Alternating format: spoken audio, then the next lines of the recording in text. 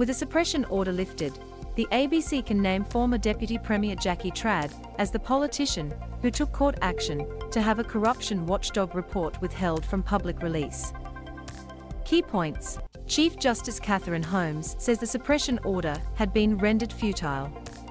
Chief Justice Catherine Holmes says the suppression order had been rendered futile. The CCC investigation related to the recruitment process of former Under Treasurer Frankie Carroll. The CCC investigation related to the recruitment process of former Under Treasurer Frankie Carroll. It is not known if the CCC report makes any findings against Jackie Trad. In the Supreme Court this afternoon, Justice Martin Burns lifted parts of a court order which suppressed the publication of Ms. Trad as the applicant in the matter.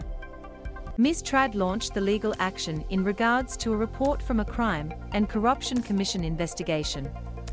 Elected to office in 2012, Ms. Trad served in various senior ministerial roles, including as Treasurer and Deputy Premier in the Palashchuk government, before she lost her seat of South Brisbane in the 2020 state election. In a statement, a spokesperson for Supreme Court Chief Justice Kathryn Holmes said the order could be lifted because it had been rendered futile.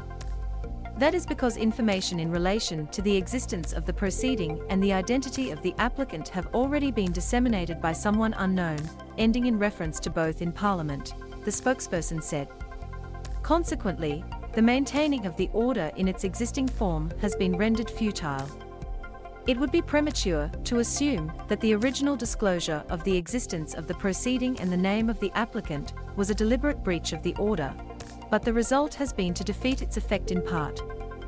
Of course, if the individual or individuals who disclosed that information did so in willful breach of the order, questions of contempt of court would be raised.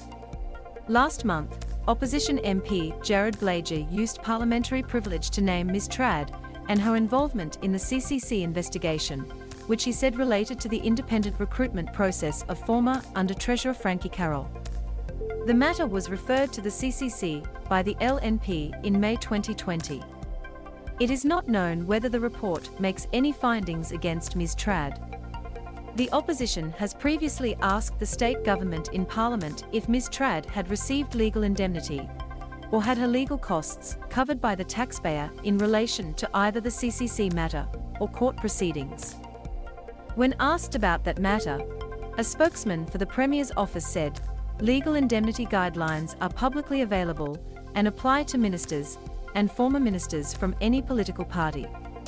Ms. Trad has been approached for comment.